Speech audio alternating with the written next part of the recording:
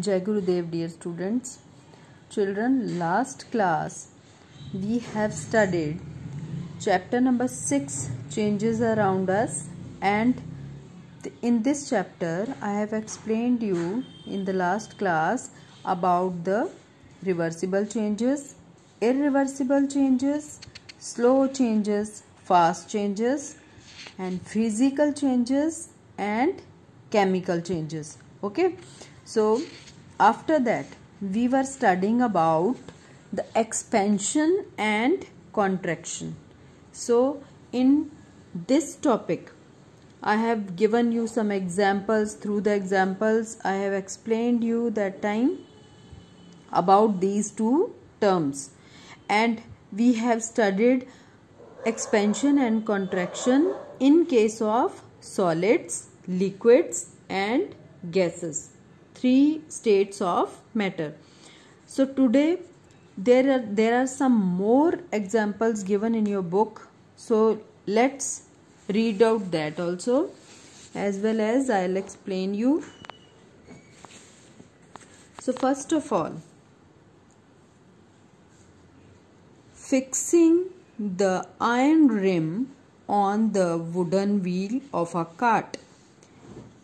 This example also in short we have read in the previous pages, and I have explained you also, but here they have given with diagram and in little bit detail. So let's read. In earlier days, when wooden wheels were used in vehicles like horse carts or bullock carts, means tonga or and some kind like that kind of vehicles, the wheels were fitted with iron rims to increase the strength. You know that if we use only wooden wheel, then after some time wooden wheel can be broken down, but on that wheel people used this kind of metallic rim, okay, iron rim. So this rim they fit on the this wheel so that its strength can be increased, means it can work for a long time. So people were using in earlier days this kind of arrangement. So in this method also we can see expansion and contraction. How? Let's see. The iron rims were made slightly smaller than the diameter of the wheel, but on heating, the expanded iron ring used to expand to fit wooden wheel. On cooling with cold water, the ring would again contract to fit the wooden wheel tightly. Now children, here what they were doing, they were making this iron ring, size of iron ring little bit smaller than this wheel, because here is a means groove they made. On that wheel there is a groove, and on that groove, means in this groove they had to fit this rim. So what they does, you know, this metallic rim or this structure is made up of iron, okay.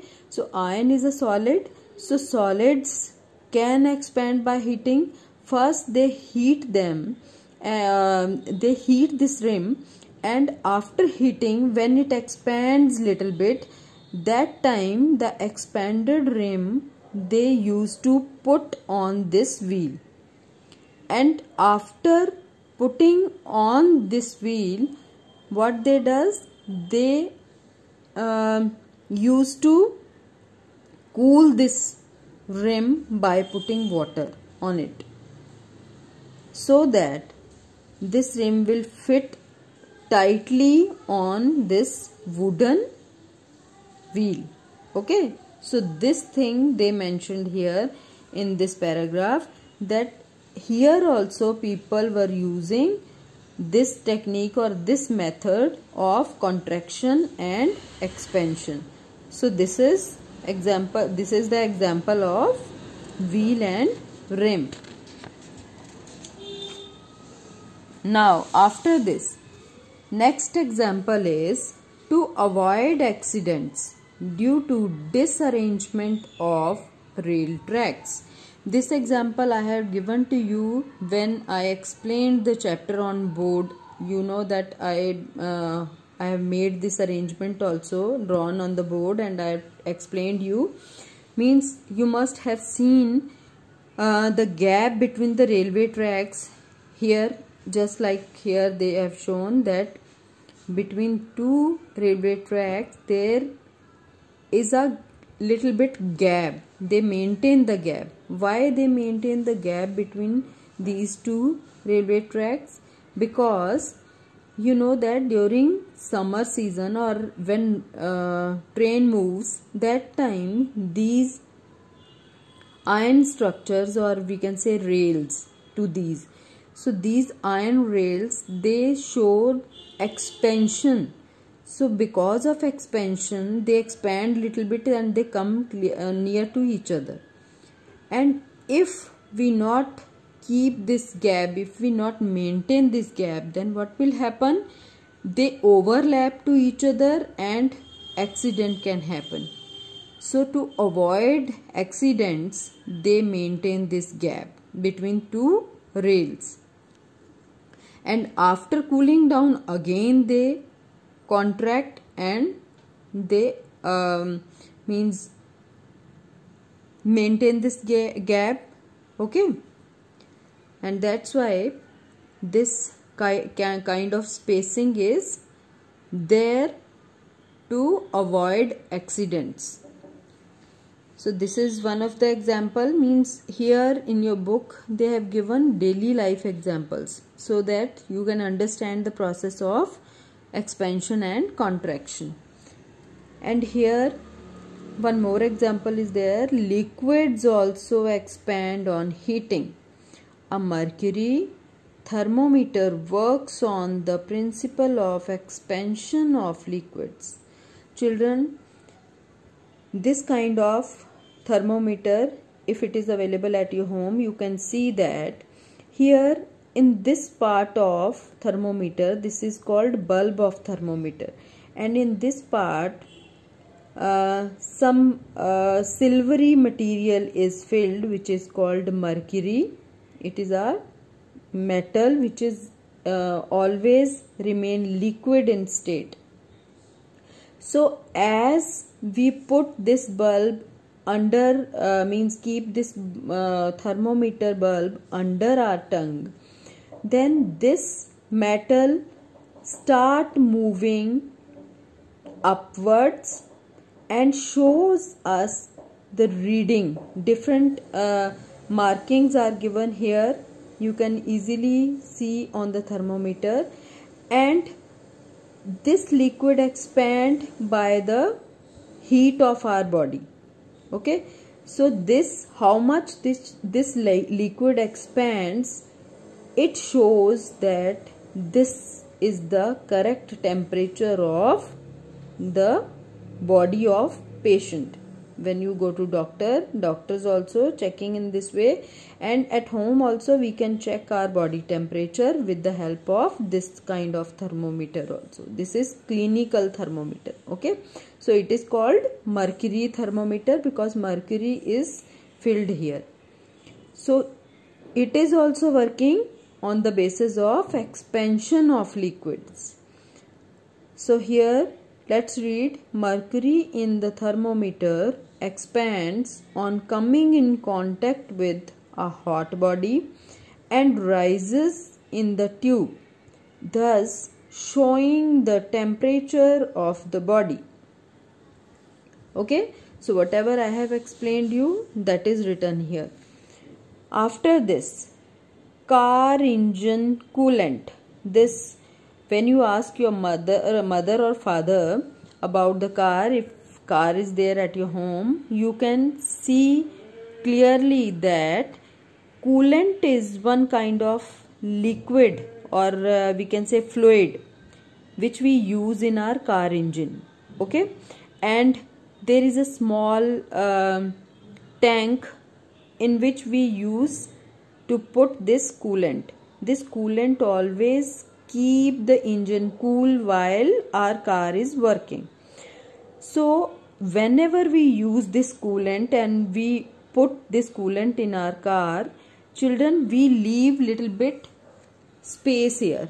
You can see here they are showing that this is a can of coolant and they put in the car. And when we fill this coolant in this tank, small tank, then we not fill up to the margin or up to the cap level. Okay, we leave some place there, because when our car is working, then our car engine becomes hot, and with the heat of that engine, this coolant also get expansion, or it gets expand. That's why it can spill out of this can. Okay, so to prevent that spilling, or it should not come out from this can, we maintain some we leave some gap between them, or we leave some empty space in them. Okay, so about that they have given here, a coolant is added to the car radiator to keep the engine cool while running. If the radiator is filled up completely with a coolant, then with an increase in temperature with engine's heat, it would lead to expansion of the coolant, causing spill. Okay, whatever I have explained you, that thing only they shown, because with the heat of our car or our car engine, it can also expand and it can come out from this tank. So that's why we give some space to expand the liquid. Okay, we should not fill full up to the cap level. So next is expansion in gases. When the gas inside the hot air balloon is heated, it expands. The particles in the gas move freely upon heating. As the gas in the hot air balloon expands, it rises up. Remember that gases expand more than liquids. This thing also, children, I have already told you that gases always expand most, or less than gases liquid expand, and less than liquid solids can expand. Means solid expand least. Okay, and more than solid liquids can expand, and more than liquid gases can expand. So expansion we can see in case of gases so much. So here hot air balloon, children, you must have seen in the movies or in the TV many times. This is the hot air balloon, and it also works with the principle of expansion in gases, because here when they use to heat those gases, or when gas inside the hot air balloon is heated up, that time gas start expansion and molecule expand quickly and fastly. So with the expansion of those gas molecules, this hot air balloon start moving upward, or it rises up. So it is also one of the example of expansion in case of gases. If you fill air in a basketball in summer and in winter, the air input varies. As the space occupied by air varies, in summers the air expands and the basketball can be filled with less air as compared to that in winters. Children, here what they have shown that as we have already studied here, that gas molecules, they expand more, okay, and they expand faster with the help of heat. So here they have given example of basketball. Always in basketball or football, we can say, these kind of balls we fill air, and when we fill air in winter, air can fill less. Why? Because in winter, air molecules which are filled inside, when we fill air always forcefully, and with that pressure, that if cool weather is there, then what will happen? Gas molecules will not, air molecule will not expand so much, okay, they show less expansion. But this thing, same activity, if we do in case of summer, they expand more, because with the heat or there is a hot weather present outside. So when we fill air in basketball or football during summers, there is less air filled inside. Why? Because in summers air is heated up and air molecule expand so much, and they will fill the full space in between, means inside the balls, these basketball or football. So less air is filled in this case, but more air is filled in case of winter. Okay, so children, here they have given discussion corner. Why are electric wires are never tightly stretched between the poles? Children, here they ask this question, and they ask us to discuss about this. Means, why the electric wires always not stretched between the poles? Means they are never stretched tightly, because what will happen during cold weather, these wires can contract, okay, due to heat of sun, or we can say in the weather changes, we can see during daytime temperature is different, and during night there is a little bit cool as compared to day. So during the variation in temperature, these electric wires show expansion and contraction. When daytime is there, that time these wires shows expansion, and if we stretch those wires between the poles, then during the night time what will happen? When they contract, then poles can be shifted, or we can say poles can be tilted because of contraction of the wires. So that's why they never tight or tightly, they never fix those wires between the poles. So after this, children, we will study about the chemical change in detail. In the next video, we will explain you or we will discuss about the chemical change.